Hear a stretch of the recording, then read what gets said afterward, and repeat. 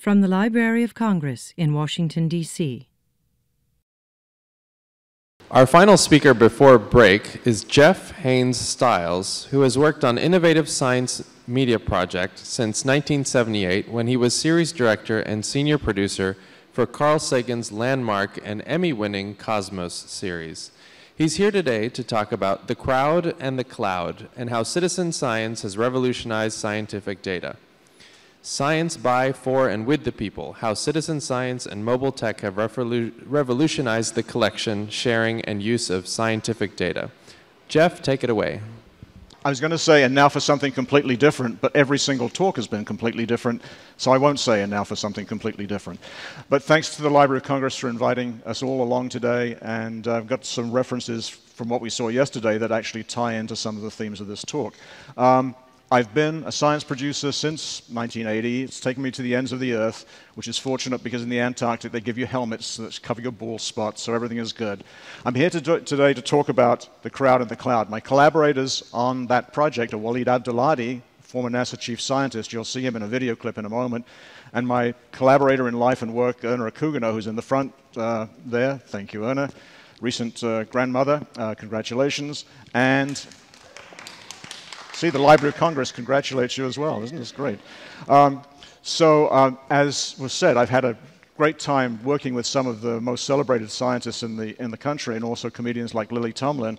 What I hadn't been aware of until I was walking around yesterday is that the Library of Congress actually has a great collection of Alan Lomax's memorabilia. I worked with him on a series called American Patchwork about roots music. The Crowd and the Cloud, funded by the National Science Foundation, is designed to increase the visibility, credibility, and participation in citizen science. Now, how many people in the audience could define citizen science at a cocktail party? It's about 5 or 6 people out of a couple of hundred. So that's one of the reasons that we decided that we should try and do this series. Citizen science is definitely a coming trend. You'll hear from some of the citizen scientists yourselves. These are some of the words that have been used to define citizen science over the past few years. You'll see cyber is in a lot of them. A lot of them have natural history environments as part of the subject matter. One of my favorite ones is Nerds for Nature, and there's actually a citizen science project called Nerds for Nature. Another way of saying that, however, would be science for, by, for, and with the people that you may notice comes from the Gettysburg Address, and again, Lincoln is a great presence in the Library of Congress, so I was pleased to find that out yesterday. We've created 4 one-hour programs that debuted on public television this last spring. I'm going to show you a large number of video clips, which accounts for me trying to talk rather fast. Crowdandcloud.org is where you can find all the programs streaming in real time, if what we show you is of interest. Our premise is to try and turn viewers into doers, not just to have a good time watching a TV show, but actually to be encouraged to become part of the citizen science movement. And it wouldn't be possible without collaboration with a number of government agencies and NGOs and citizen science projects. So, this is how we begin the series, and it's how we begin this presentation.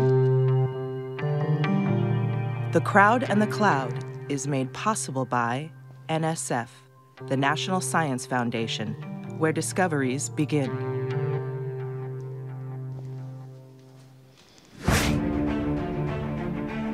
This is today's citizen science. Level setting. People pursuing their passions, and at the same time generating data that's useful for research. I love surfing, I love science, and I get to go surfing for science. Technology is a way to really get people outside and to look more carefully at the natural world. There are now more mobile phones on Earth than people on our planet, and new technologies can help solve major challenges. Every single data point has a human story.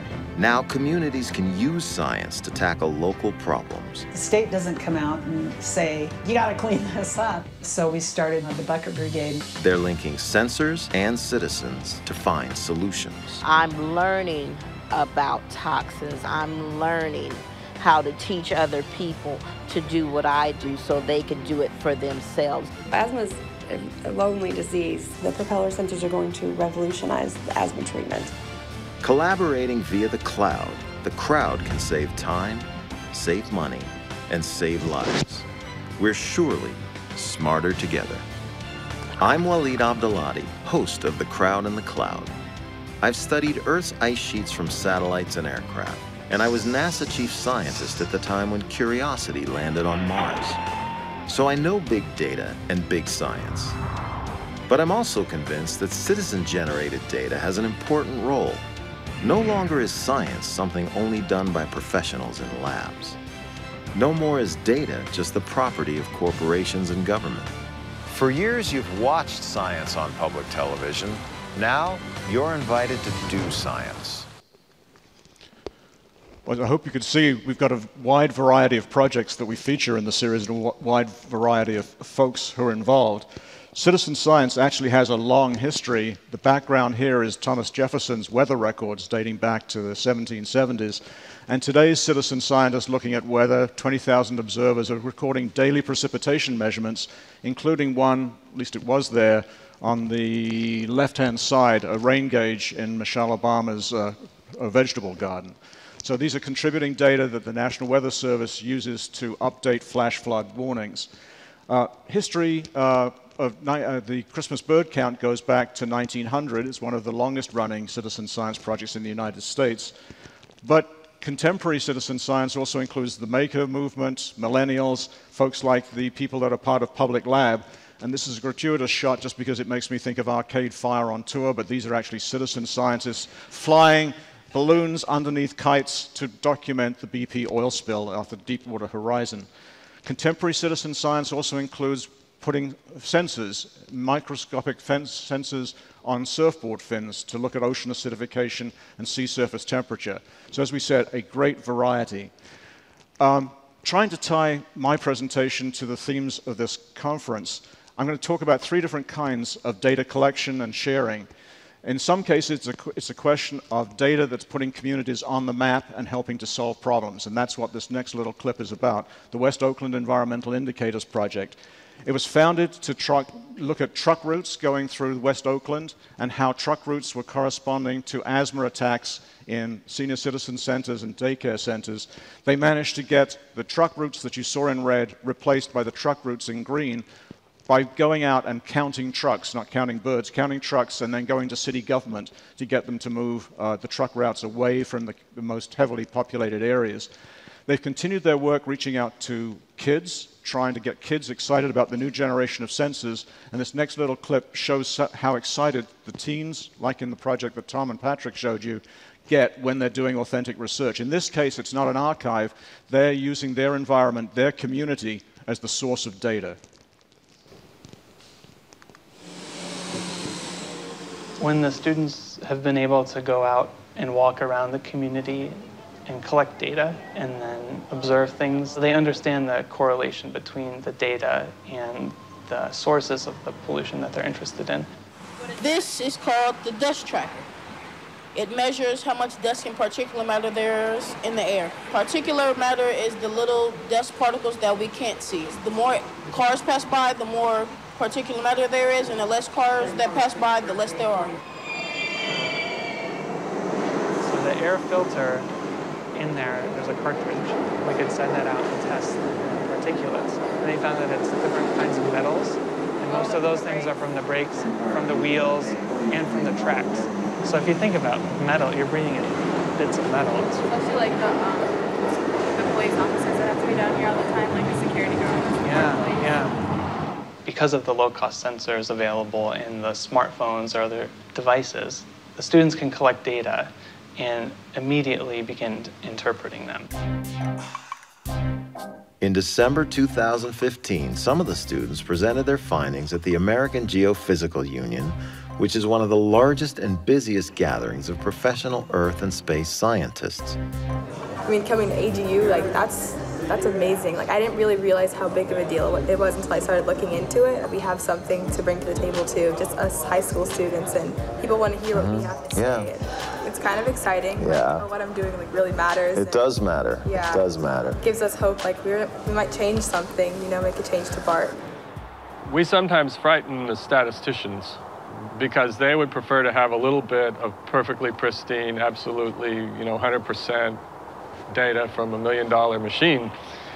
And we're saying, no, let's take this, $200 machine and start making decisions based on it. But the notion is that if you had, $1 million machine, you can do so much with that. But if you have $1 million $100 machines, all spewing data into the cloud, turning it back to us as in a direct feedback loop, then we start to adjust behavior immediately. So the second category of citizen science I'm going to talk about is where there is no data, where there seem to be no agencies that are involved in gathering the data as you might expect and sharing that. This is an example from the second program, which is called Citizens Plus Scientists, of where a concerned citizen, Deb, you'll see her in the piece, but because it's an edited segment, it doesn't have the name supers, that's why the names are here at the beginning, was concerned about air pollution in her area resulting from oil and gas development. She went to an NGO, Denny Larson's Bucket Brigade, captured data, and you'll see a little bit about how data is captured, and then shared that through the peer review process with a big result in terms of state policy. So it goes all the way from data collection to social good, socially beneficial results. It took right at 100 double semi-loads to get the rig in. It was a triple rig. The traffic went from maybe 3 or 4 cars a week to like 50 a day. Tons of dust on this county road. They'd flare for months. They'd light the flare and the whole creek bottom would shake. And so our house would just shake. Lots of noise. All the wildlife just took off. There were spills and leaks, and nobody cleans it up. Nobody says anything or does anything. There's no oversight. The state doesn't come out and say, you got to clean this up. It's left to the people who are living there. The first thing that happens is the sites are selected. The citizen scientists are trained on site by ourselves. They've got a set number of samples that they can take. So the samples are taken, literally taking, a plastic bucket and putting some stainless steel on it that will hold the sample bag. It's like a lung. So the bucket is the body, the bag is the lung, and then there's a pump which serves as your diaphragm, which pumps the air out, creating negative pressure, opening the bag and bringing in air so it can be sealed and sent to the lab for testing. And they process it immediately. Bucket brigade techniques have been reviewed by the EPA and have been found to be useful in capturing data where government sensors are lacking. I was shocked. I didn't think we'd find much, and we found emissions off the freaking charts. We found that many of the samples exceeded those standards. Some for benzene were something like 10,000 times above the standard. Many of the toxic chemicals that are known to cause cancer that we found in this report were, in some cases, hundreds, in other cases, thousands, and in one case, 22 million times over the EPA cancer risk. These are enormous releases. Many of these compounds are neurotoxins. At high concentrations, they can actually cause coma, but at lower concentrations, they tend to reduce brain function. The long-term effects, the biggest one is cancer, because several of these are known human carcinogens. So when we started doing the Bucket Brigade, this 5-6 state Bucket Brigade, we didn't intend on doing the peer-reviewed article. We were just going to do the report. I became involved in the fracking study when the groups that had coordinated the community-based activities approached me for assistance doing the statistical analysis of the data, writing up the publication, and getting it published in a peer-reviewed journal. And whenever there is this kind of study, having a peer-reviewed publication is sort of the good housekeeping seal of legitimacy for a study. What happens with citizen science is everybody disses it. So the peer-reviewed article was extremely important because it gave validity to citizen science. I think that's why we got taken so seriously. That a journal article had been published, and this is what academics, scientists, and doctors were saying about the extreme hazard from oil and gas development. And there was widespread coverage across the US and actually globally of both the peer-reviewed study and the report, and it had a major impact. I think the greatest influence from the warning signs report was for the ban in New York. Our fracking study was waved by the Commissioner of Health when he made the announcement that the governor of New York was banning fracking. So the last genre of citizen science I'm going to talk about is really more like crowdsourcing. And this is where there's so much data, rather than the lack of data in the case of fracking or the public lab work with BP, the Deepwater Horizon. There is so much data coming out of a research lab that you can crowdsource it much faster than the work could be done by researchers themselves. So this story is about the folks up at Cornell who are looking to see if they can figure out the causes of Alzheimer's. They think it's reduced blood flow in the brain. They experiment on mice. They take videos of mouse brains, and they then have the problem that it takes them a week to capture the data, but a year to analyze it. So they've turned to the crowd. They've borrowed from or adapted examples from successful gamified citizen science projects, including the NASA Stardust mission, where 30,000 people playing a game were essentially able to find traces of interstellar particles, and EyeWire, which is looking at neurons in the brain. Putting this together, they were able to borrow from all of the lessons of web games in terms of having leaderboards, competition, fighting to have your name up there at the top of the leaderboard. And this is how a citizen science project was demoed in a retirement community in Florida playing the stall catchers game. You can see the excitement that these senior citizens got from trying to help speed up Alzheimer's research. In late 2016, Eyes on Owls released its stall catchers game based on the Stardust interface. The public was invited to help crowdsource the analysis of blocked blood vessels. Some of the first players were in Central Florida. They were retirees who'd chosen the warm climate and a community with plenty to do. How many of you have family, friends, somebody close to you that either has or did have Alzheimer's, or you have it? Just about everybody, huh? If only the scientists work on it, it might take as much as 30 years. And for most of us, that's not going to be a big benefit. This is what the game looks like. And you can get it on your phone, your tablet, your laptop. Does the game change every day? Yes, yes, they keep going. They keep putting you through. They've taken all. What do you think? Oh, yeah. How many think that it's flowing? How many think it's stalled? Shall we find out? Yes. We'll try stalled then. Okay? Correct. And I got 402 points. Thank you very much. There we go. We're climbing. We're climbing. Every time we find a stalled one that is really stalled, we are helping big time. One of the things I like about this research is that we can help my mother's generation, but I'm 64, and, you know, while I want to help my mom, this is going to help, I call kids my age. Eyes on Owls will keep on refining its gameplay interface, but its greatest impact on Alzheimer's research will come from the limitless power of the crowd. So one of the common questions about citizen science is the data quality reliable enough?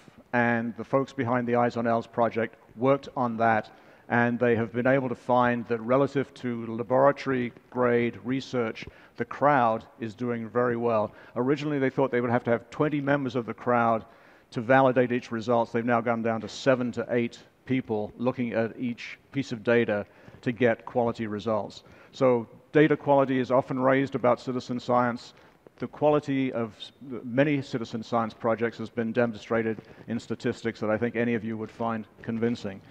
Well, our series was on the air back in April and May, and PBS stations will be rerunning it on into the next couple of years. But just last weekend, we did a global catch-a-thon, modeled on the sort of OpenStreetMap mapathons, in which you give people pizza, have them get together to do a mapping of streets. This time, Eyes on Owls coordinated a global effort, 22 teams in 6 different continents, on 6 different continents, playing a game within an hour to see who could actually code the largest number of stalls. And you can see some of the people there: Guatemala, El Salvador, Chile, China, Brazil, all around the world. People were online playing this game, and we did a live Zoom hangout to document that. The winners were actually down in Chile. You can see that they annotated 1,955 examples of brain science, and then they celebrated, and everybody got to share in that. Citizen science has, in fact, become a global phenomenon, with citizen science associations in Australia and also in Europe being very strong. Some of the apps developed in Spain are actually now being used here in the United States as well. This is called Mosquito Alert, with the concern about Zika. Anything that citizens can do to report the areas in which there is a breeding site for mosquitoes is very important. This little video just shows you that these are the sites of traditional locations of live traps, but they're fairly limited. This is the number of citizen science reports that came in Spain.